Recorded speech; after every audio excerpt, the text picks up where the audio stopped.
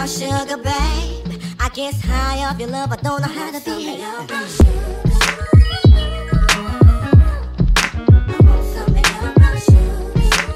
What's up, Flavor Squad? It's your girl Fashionisha here to give you all the flavor. If you are new here, make sure you hit that like button, make sure you subscribe, and make sure you comment down below #FlavaSquad. If you are not new here, I thank you so much for coming back to my channel. So today, guys, I just want to do like a sit down. This was really supposed to be a sit down podcast type of episode, but I got my mic here. I need a different cord, like an aux cord, to actually connect it to my camera, and I don't have that. But I definitely did not want that to stop me from recording this video.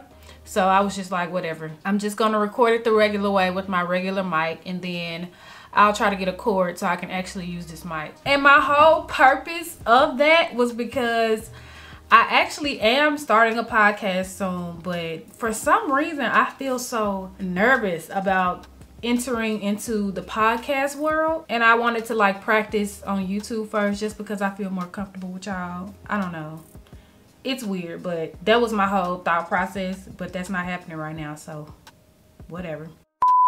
But today I want to talk about being an entrepreneur while also being an employee.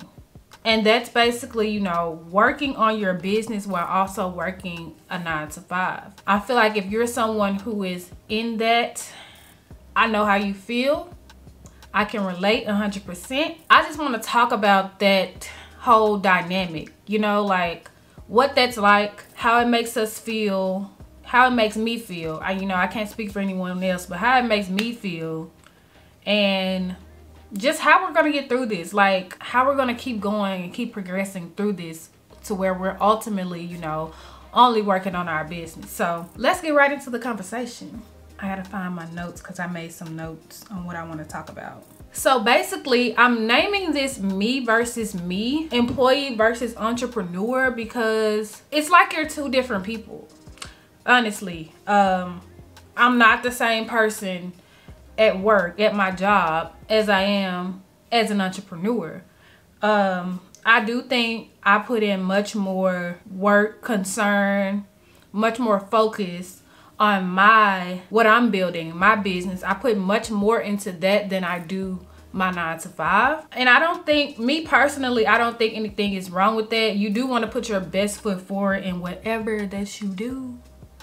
But it's hard, like when you know what you're building, it's hard to give your all to something you really don't care about necessarily. Like that's not your passion, that's not what you really want to do overall with your life. Like it's hard to give that your all. So, but you do want to just give everything the best that you have. So let's start off with the difficulties of being an entrepreneur and also being an employee, someone with the 9-to-5.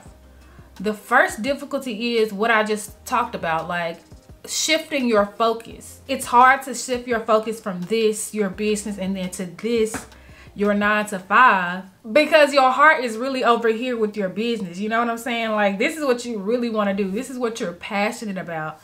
But this is something that you have to do in order to fund said business, in order to just keep said business going. Like it's something that you have to do, but it's so hard to shift your focus. I find myself all the time where I'm just like this week for instance, where the past couple weeks I looked at my paycheck and it said I worked 93 hours, and I was just like, wow, 93 hours for somebody else. Like, yes, the money is good, the money looks good, but when it comes to building your business, sometimes time is more important than money. So for me, it just really hit like, wow, 93 hours doing something I don't love, like it's not my passion, when I could have been spending those 93 hours building, creating content, creating new designs, connecting with my audience. Like I could have used those 93 hours there. But you have to find the positives, and we'll talk about that later, like the positives of working your 9 to 5 and also building a business. But that is one of the difficulties. Another difficulty of being an entrepreneur and also working a 9 to 5 is being misunderstood. I feel like this happens to me a lot. Every job I have, people don't really have the same mindset that I have, because it's like I know this is not where I'm going to be. The 9 to 5 is not where I'm going to be forever. I'm here for a good time, not a long time. If you know, you know. Like I'm not trying to be the CEO of your company. I'm trying to be the CEO of mine. You know what I'm saying? Like, and people don't understand that. They expect you to be one way when you're really another. So I had a situation happen recently where it's my off day, right? So on my off days, I try to be intentional about what I'm doing on my off days for my business and for YouTube or my social media, whatever. I try to be very intentional. And so on my off day, I had a mandatory thing to go to. So in my mind, I'm like, okay, I'm gonna go, but when it's over, I'm out of here. But everybody else kind of like went out afterwards with each other and then went back to work. But and they were asking me like, are you coming? Are you coming? And I'm just like, no. No. When I'm not at work, I'm not gonna lie to y'all, I don't think about work. I don't care about work when I'm not at work, just because I've given you all this time that you are paying me for already. You're not paying me for my time, my off day. You know what I'm saying? Like, nobody's paying me to go out with you guys, and you know what I'm saying? Like, unless I really want to, I will. Like, it's always good to build relationships and keep good relationships with people, but I also have to make sure I am focused on what I'm actually building over here as well. Like, I feel like as an entrepreneur, if you know, you know, because you work 24 hours, 7 days a week. It's 24/7. Like, I don't have the extra time to lollygag with my 9 to 5, if you know what I mean. Like, I've given my 9 to 5, I've given my job all that I could for the week. Now it's time to give all that I can to my business, the entrepreneur side. And I think they were like looking at me like, what? It was an awkward moment for about 10 seconds, y'all, for real. When I said it, they were just looking like, what? You not going? And I'm like, no. And everybody was just like, oh. And I think people felt some type of way, but I don't know what to tell you. Like, there's this boundary that you have to build as an entrepreneur with your 9 to 5. You have to know why you're at your job, what your job is doing for you, what are you trying to get out of it. And that's my boundary. Like, I did not know. It was just no in that situation. And also that day I had it was a lot of other stuff going on. Like, the day before was my boyfriend's birthday, and I worked on his birthday, which is something I don't believe in. I don't believe in working on birthdays. So I worked on his birthday, and my off day, I wanted to spend time. You know, I wanted to spend time with him. He had just gotten good news. So I was not thinking about my 9 to 5 or hanging out with people from my 9 to 5. And that's nothing against them, but it was just like, I have a life outside of this.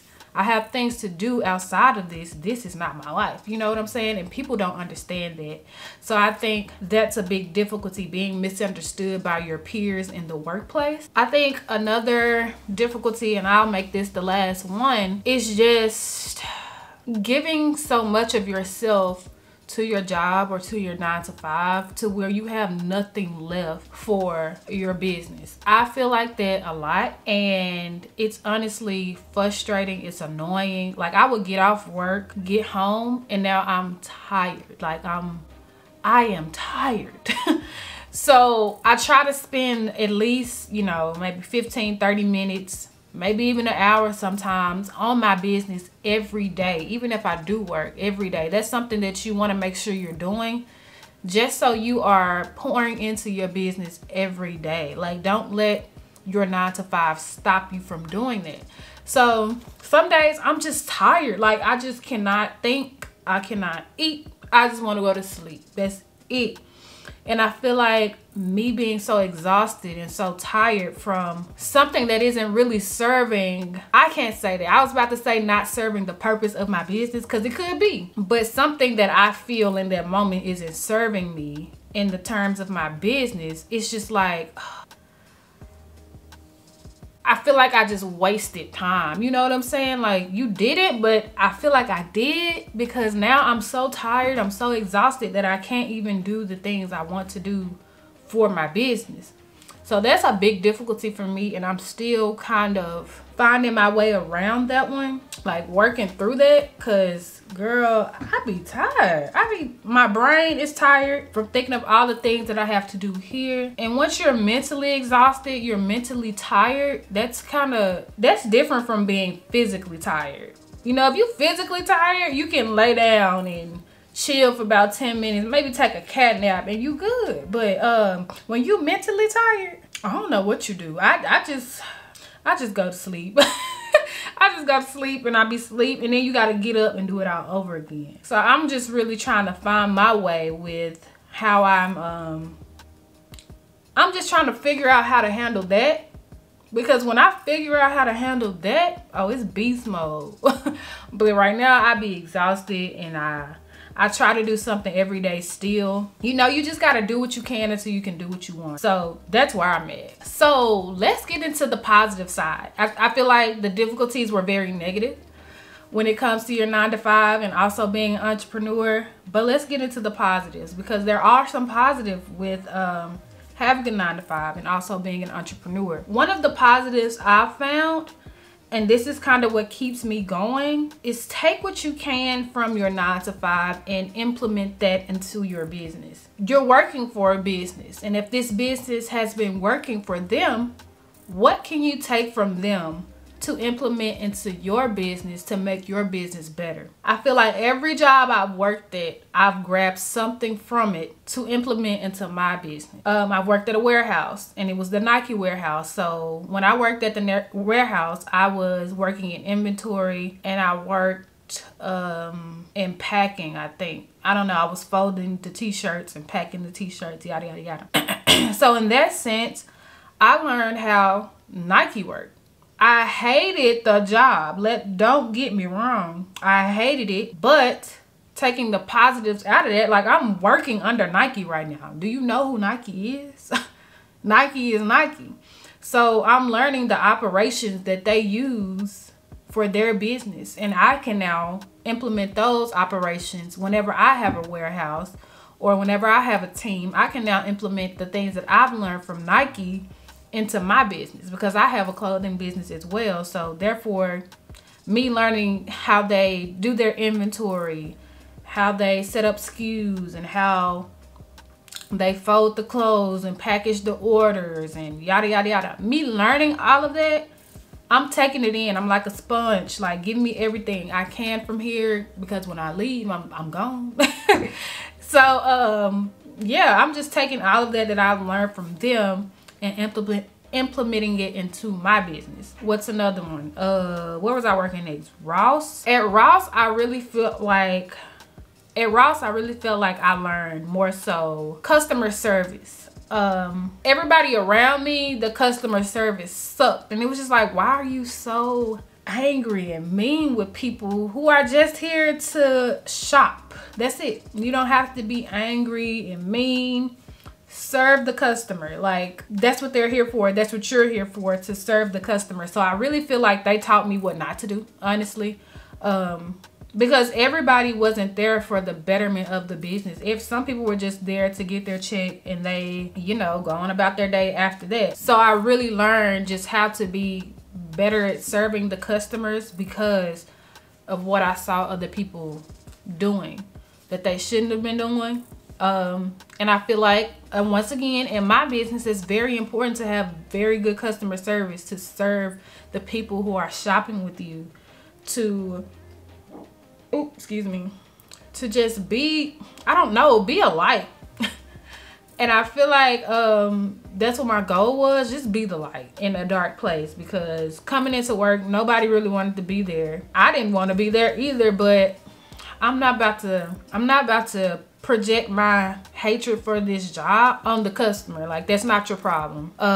So yeah, I feel like I really learned customer service there, and it worked. Like, I got good customer service reviews all the time. People would just reach out to my manager like, she's great, yada yada yada, all the time. So what I was doing was working, and I just think that's what's important, you know. That's what's really important, serving your customers. So that's what I learned there. Now my current 9 to 5, my current job, I'm in more so of a leadership position. So here my focus is, how do I lead people? I've never been in a leadership position like this. Yeah, I've served as a president before, but that's not the same as a leadership position in an actual job.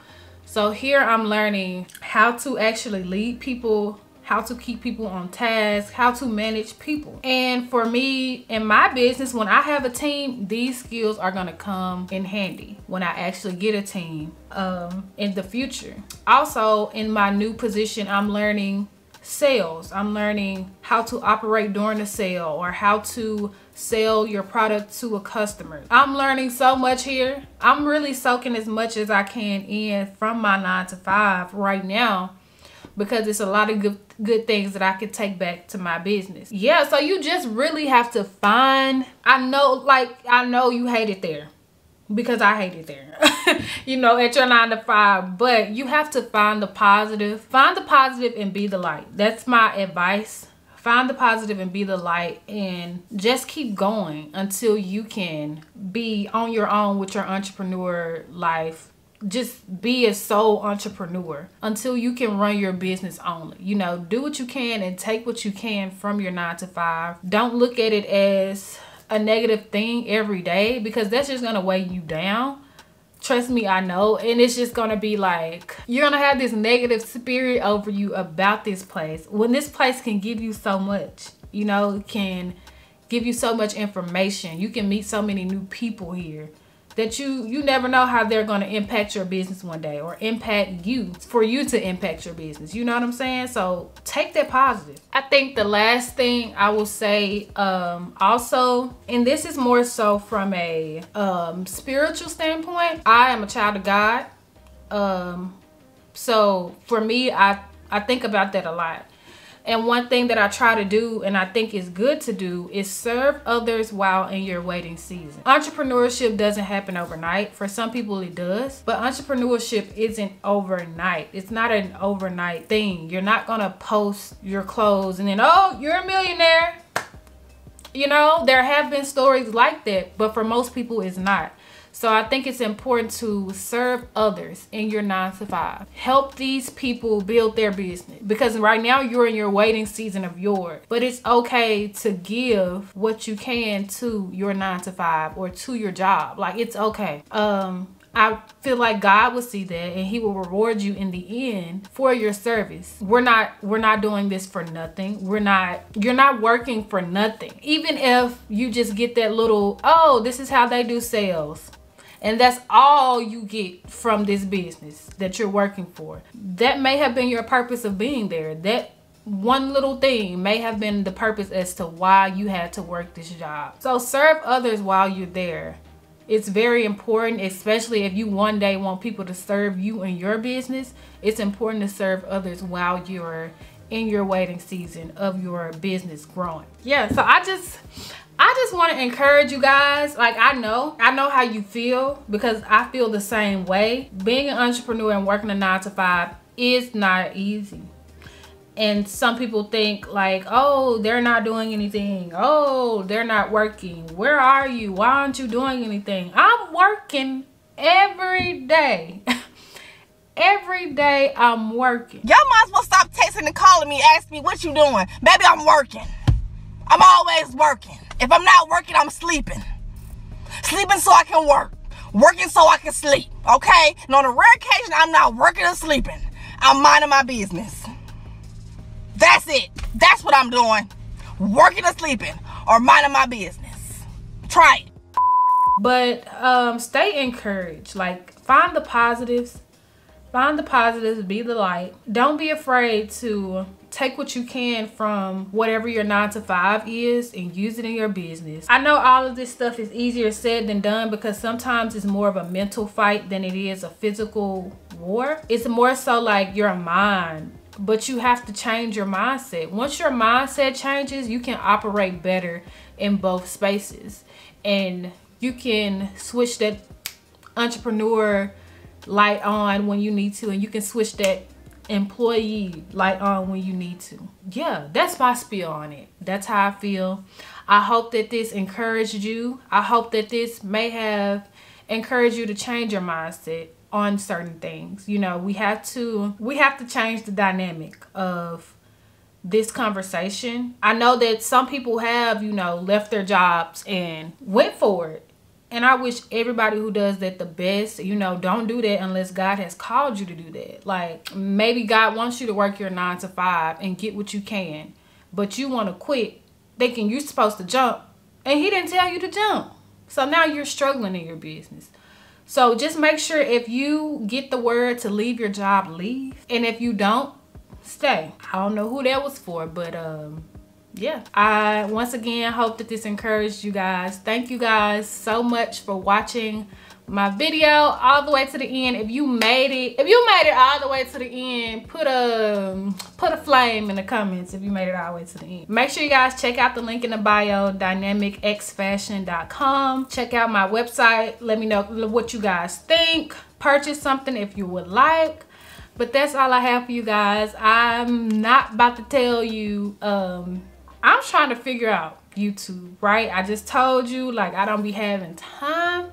So but this is what I love to do. I'm so happy to be right here talking to y'all again. So of course it's gonna happen again, and I can't wait to get back on the camera and be more consistent. I have to figure that out. I have no choice. This is what I love. But yeah, so make sure you guys smash the like button, hit the subscribe button, turn on your notification bell so you don't miss nothing. And that's all I have for you guys. So may your curls pop and your girl never stop, FlavaSquad. I'm out of here.